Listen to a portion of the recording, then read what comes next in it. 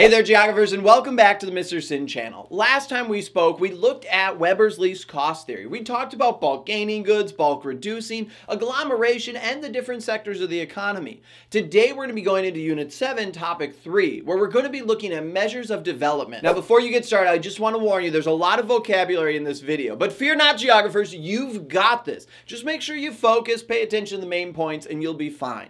Now, hit that subscribe button, smash that like button, and let's get ready to roll. Now, when talking about the economy, we have to understand the difference between a formal economy and an informal economy. The formal economy is regulated or monitored by the government and taxed by the government. Think about your traditional hourly job or salary job, where the informal economy is not monitored or taxed by the government. Think about business that's done under the table. For example, many squatter settlements may have informal economies within them.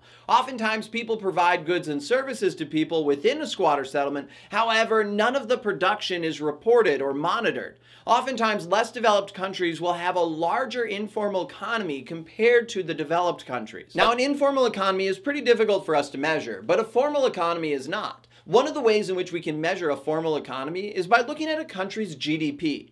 GDP is gross domestic product, and what it shows us is the total value of goods and services that are produced within a country's boundaries in 1 year. This will show us how much production is happening and how much consumption is happening as well. If GDP is going up, that shows the economy is doing well. More people are spending money, businesses are investing, and we're starting to see the economy grow. If GDP is decreasing, that normally shows an economic pullback, and it shows that the economy could be struggling. Another indicator we can use is GNP, which stands for Gross National Product. This indicator is very similar to a country's GDP. However, there's one key difference. GNP measures the goods and services produced by only a country's citizens. It factors in both domestic production and also production abroad. This means that the GNP will show us the total value of production of a country's citizens regardless of where they're living in the world. To make sure you don't confuse GDP and GNP, let's go over an example. Let's say that Toyota moves some production over to the United States. They're going to start building cars within the boundaries of the United States of America.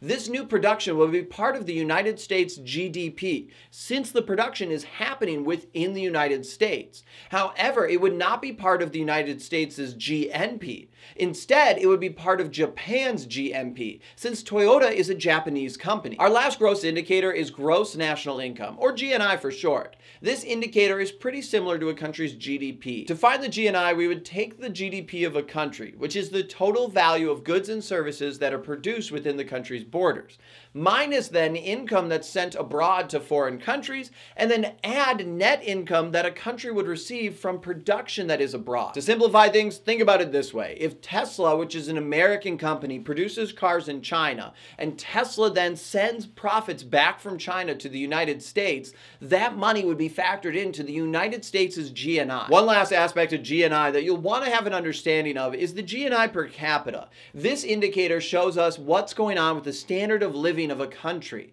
The higher this number is, the better it is for the citizens of that country. To find it, we would take the country's national income and divide it by the population. Now, I do want to highlight for AP Human Geography, don't worry as much about memorizing the formulas or being able to calculate everything out. Instead, focus on what these measures mean and how we can interpret the information. It's likely that you may see on a test in your class or on the AP test a chart or table that's using these indicators, and it's already calculated out for you. So it's important for you to be able to understand what information you're looking at and how we can see how that impacts the citizens of the states that we're looking at. Other ways in which we can measure social and economic development for a country could be to look at a country's income distribution, which shows how wealth is distributed throughout society. Or we could look at society's infant mortality rate, the ability for citizens to access healthcare facilities or education, or society's literacy rate, just to name a few. We can also look at development of society by looking at a country's GII, which stands for the Gender Inequality Index. This index measures reproductive health, empowerment, and labor market participation rate to illustrate the amount of inequality or equality in a country.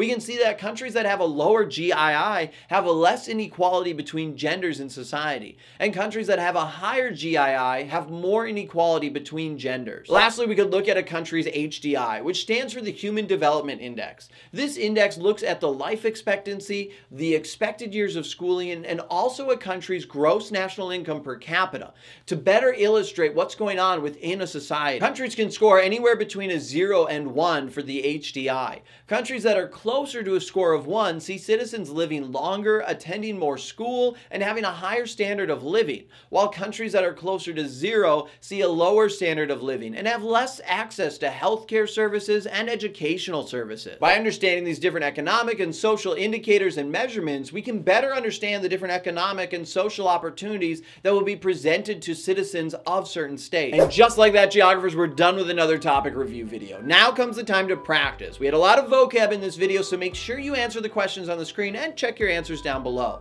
Also, if you need a little bit more help with AP Human Geography, check out my Ultimate Review Packet. It is a great resource that can help you get an A in your class and a 5 on the national exam. Thank you so much for watching the video today, geographers. If you found value in it, consider subscribing. That way you get notified when new videos get posted, and also, it supports the channel. Thank you again for watching the video, geographers. I'm Mr. Sinn, and until next time, I'll see you guys online.